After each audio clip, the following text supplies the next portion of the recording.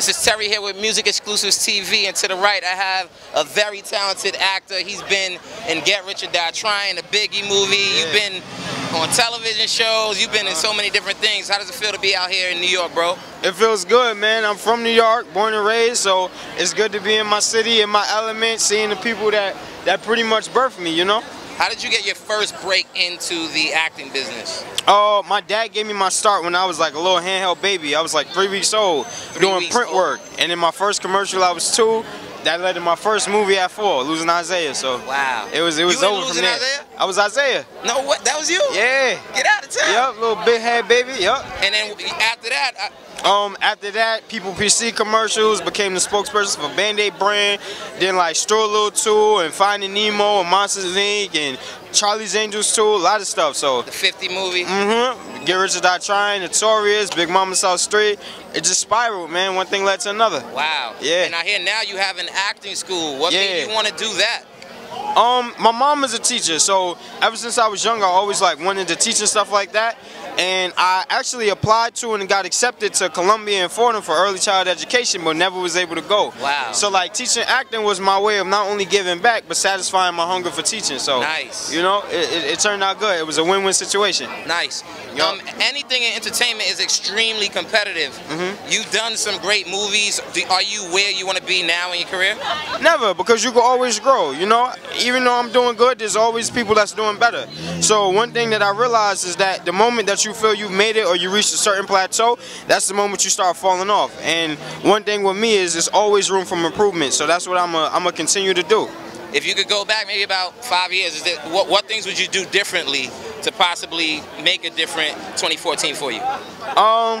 Nothing really. I've always been like very selective with the guidance of my parents and stuff like that with my career. Yeah. So there's nothing that I did that I regret or something that I wasn't doing at a young age. Because a lot of people have the philosophy, you young, you got energy, so enjoy it.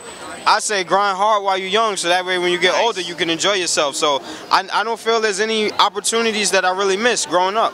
When you played in Get Rich or Die Tryin, what was it like watching 50 Cent, and what advice did he give you on how to like really become his character?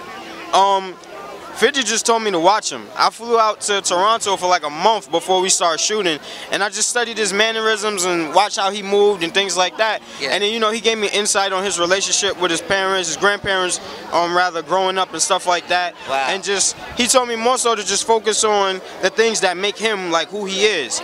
So kind of just being around him, it rubbed off on me, and that's how I was able to duplicate that character. Nice. Yeah. I mean, if you Halle Berry, you were a baby, Halle Berry, and to the 50 movie, where do you see yourself in the next 10 years? Just still acting, you know. One thing about me is that I like to set goals, but I'm always positive about my goals, but I'm realistic at the same time. So as long as I'm still doing it, I'm still in the acting industry and putting out movies, that's just where I want to be, man. And just be selective, stay as mainstream as possible. Nice. And to close this up, to anybody out there pursuing a goal or dream, what advice did you give to them? I would say just stay dedicated, man. Perseverance is the main thing. It doesn't matter what your destination is. It doesn't matter how long it takes to get there. As long as you're heading in the right direction and you keep moving, one day you'll eventually get there. So don't let failure or not even failure, don't let no's cause your discouragement and feel that it's failure. No just means that you haven't tried enough and you haven't said enough. So rework your plan, rework your strategy, and keep moving in the right direction. That's it. My man, I love that. Tell the people how they can reach you. Y'all can reach me on Instagram or Twitter, Marc John J, MarcJohn J. That's it. So there we have it. We closing this out. We downtown Brooklyn, 2 blocks from the Barclays. I mean, New York is in the building. Terry with Marc John J. We just closing it out. Music Exclusives TV. We are over and out. Peace. Thank you.